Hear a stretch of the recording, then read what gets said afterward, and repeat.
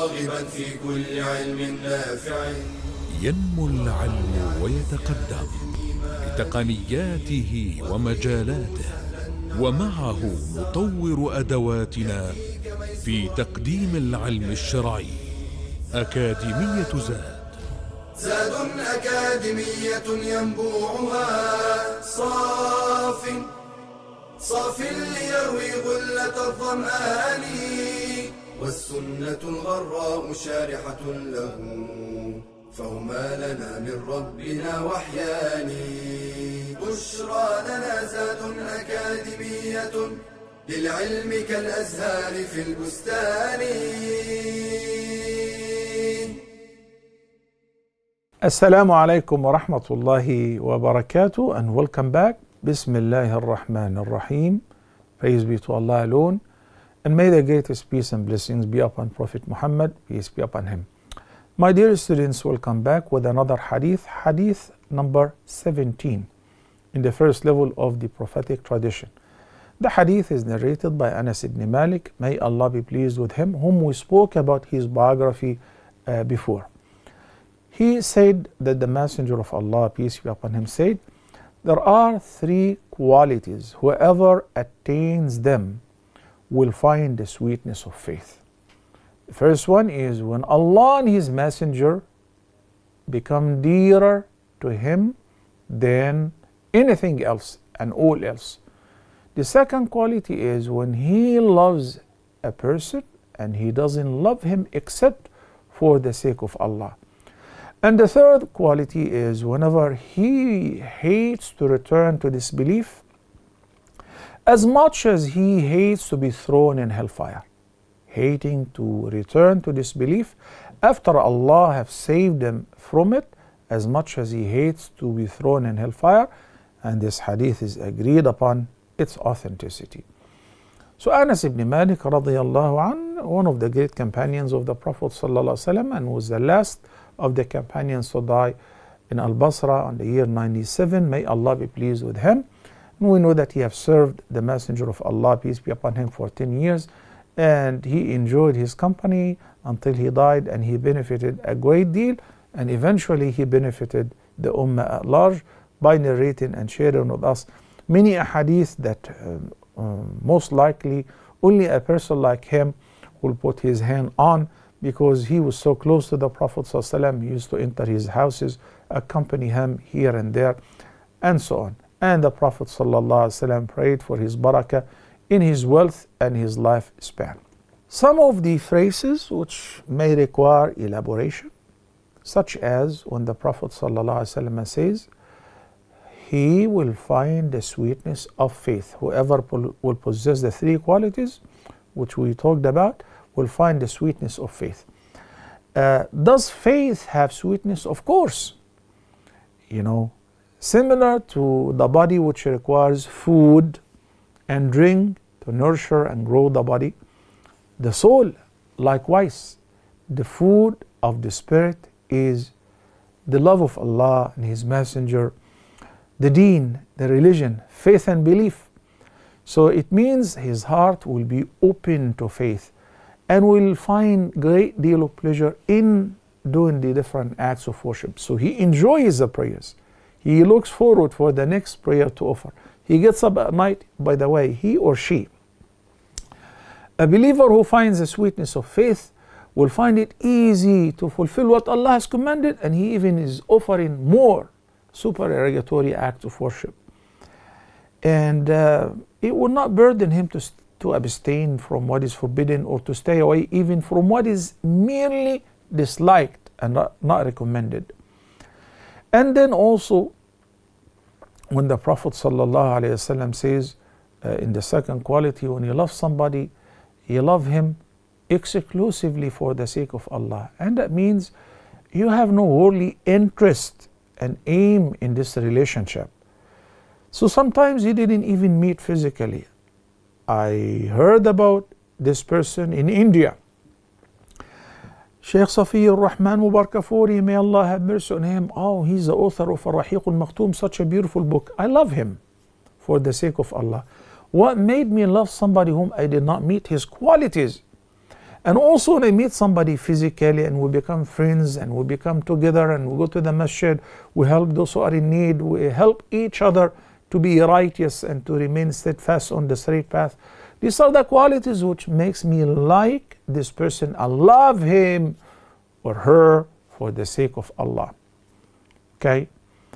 Let's delve deeper into the three beautiful characteristics that the Prophet ﷺ said, that these three qualities or characteristics, whoever will possess them, whoever will attain them, will find the sweetness and the pleasure of Iman. MashaAllah.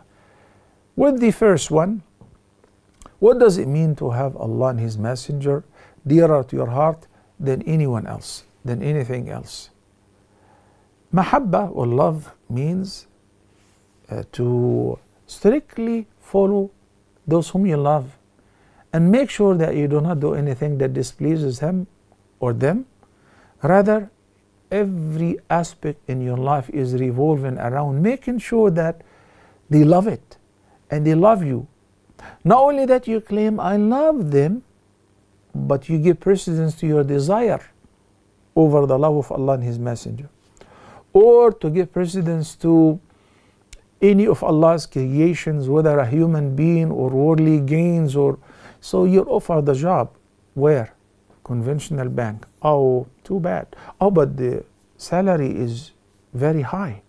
It is 5 times the salary if you work in an Islamic bank or work in another firm or a company. Very, very tempting salary. Not a chance.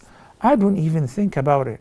No temptation will make me do anything that Allah and His Messenger, peace be upon him, hate, disapprove, dislike, or ordered us to abstain from. That is the meaning of loving Allah. Ibn Qudama, may Allah have mercy on him, said, whoever loves Allah will not disobey Him. What is meant is that perfect love of Allah prevents one from committing sins. And if they were to sin, they quickly return to Allah with sincere repentance. And then they will be attaining Allah's love, since Allah the Almighty said in Surah Al-Baqarah, indeed Allah loves at-tawabin, those who frequently repent. So they do not persist nor insist on committing the sin because they love Allah. Sometimes we feel weak, we indulge into sin, we slip off the straight path. Get back on track right away. That's a sign of loving Allah and His Messenger, peace be upon him. As for the second quality, which is when you love somebody, you only love him or her for the sake of Allah. You know that there is a beautiful hadith in which the Prophet ﷺ said, أوثق عرى الإيمان الحب في الله والبغض في الله. The strongest bond of Islam and Iman is to love somebody when you love him or her for the sake of Allah. And when you decide to stay away from somebody, also for the sake of Allah. So what made you establish a good relationship with this person? Because of his or her qualities. Because they are God obedient. They are obedient to Allah. They are righteous. Because of that, I love them. Because Allah loves them. I love whomever Allah loves. I love whomever the Messenger of Allah loves. Not because he's giving me financial help, or he is in a good position where he facilitates for me things. These are all worldly means. It doesn't count here. It happens. Obviously, naturally, we're inclined towards loving those who help us and assist us. But we're talking about the 3 qualities which will make you find and taste the sweetness of faith in your heart, not in your stomach. So, when you love somebody, when you befriend somebody, when you become allies with somebody, it is for the sake of Allah. This is kind of scary as well, because some people do love singers, dancers, musicians, and guess what? They say, I'm a big fan of you. You're my idol. Unfortunately, that has become very common. You see that clearly on the social media. In the past, people used to conceal that because it wasn't published. But now, people may write a comment. They say to a singer, a dancer, even the opposite gender. So you find a man says, I love this female singer to death. This person have lost the compass. He doesn't know what faith is. And a person who says, I love this person, despite the fact that Allah the Almighty and His Messenger do not like them, and they are declaring their sins in public, that means you do not really like Allah and His Messenger. You do not love them. You love your desire. Your inner desire is taking precedence. Okay? Loving somebody for the sake of Allah requires help and support. The concept of wala and bara. I support all my Muslim brothers and sisters. I help them physically, morally, financially, spiritually, and I make dua for them all the time. In my prayer I say, Rabbi ighfir li wa li walidayya wa lil mu'minin. Forgive me and my parents and all the believers all over the earth, those whom I know and those whom I do not know. And with the third characteristic, which is to hate, to return to disbelief as much as you hate to be thrown in hellfire. In other words, his heart is filled with the joy of faith. He doesn't have a shred of a doubt that this is the ultimate truth.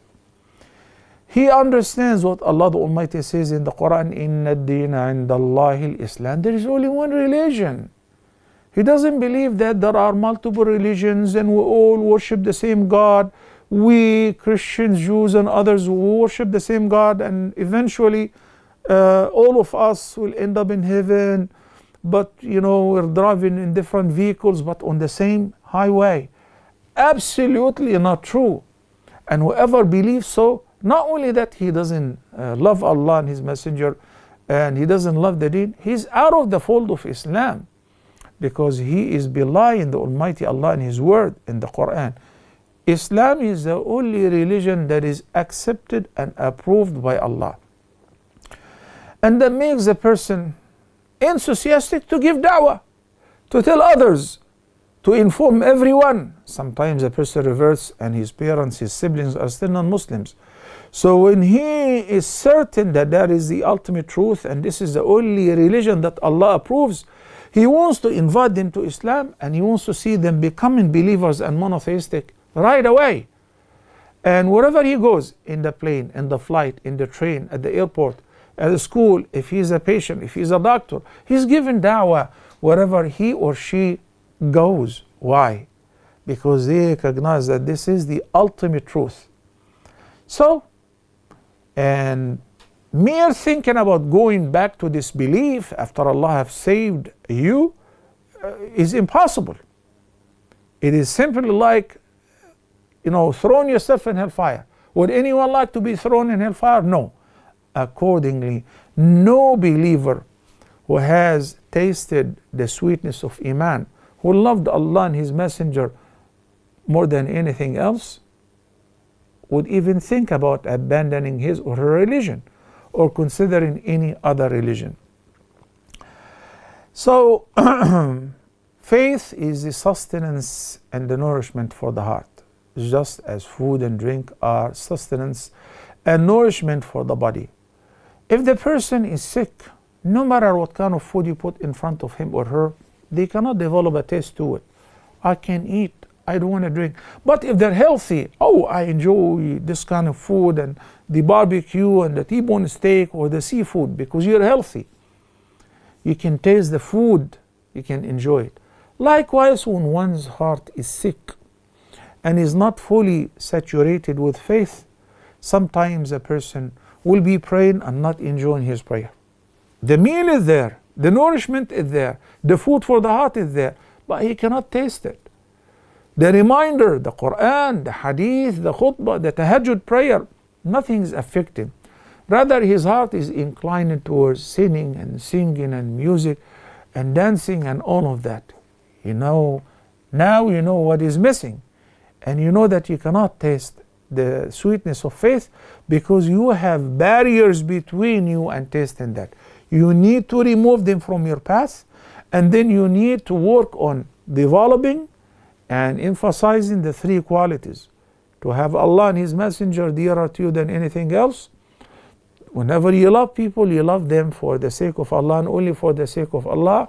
And you love Islam and you believe that that is the only accepted religion by Allah, to the extent that mere thinking about leaving Islam after Allah have saved you is like throwing yourself in hellfire. May Allah keep us all steadfast on His straight path. أقول قولي هذا وأستغفر الله لي ولكم. Till next time, السلام عليكم ورحمة الله وبركاته.